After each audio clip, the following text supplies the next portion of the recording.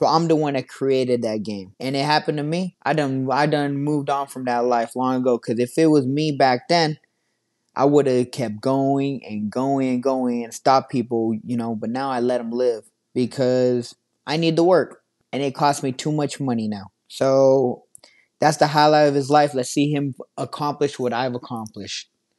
I became world champion with 12 fights. I'm the fastest world champion in the history of boxing. I started boxing at 17. I'm the fastest person to ever get signed to a major promoter. I got signed to Floyd when I was 20 and 0. I mean, when I was 20 years old. And I started boxing at 17. I'm the first person to ever sell at the Barclays Arena. Me and Tank sold that shit out, 19,000 people.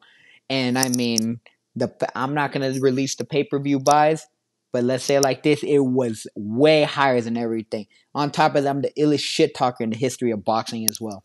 So, accomplish what the fuck I accomplished, and then get on my damn level.